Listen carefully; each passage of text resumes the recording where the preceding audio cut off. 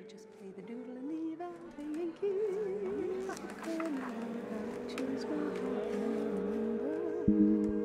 My memory, my implacable enemy, lets me forget nothing.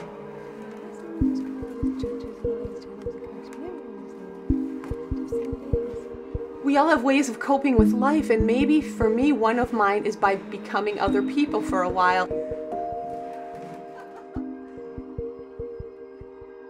If you put me in sepia,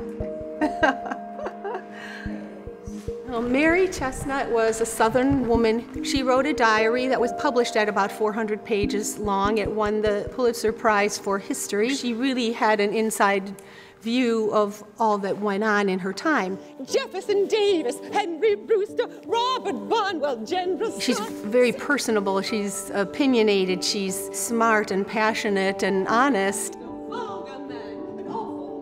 You have to be a character just as if you were doing theater, but you also have to sing sometimes very difficult music. I love the art form because it really demands everything that you can come up with.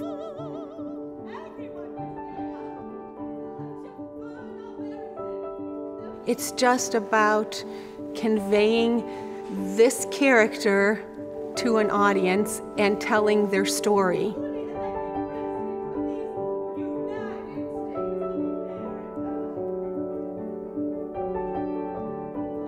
It really feels like embodying another person, and to feel like all that really went away and it just felt like this is my real world.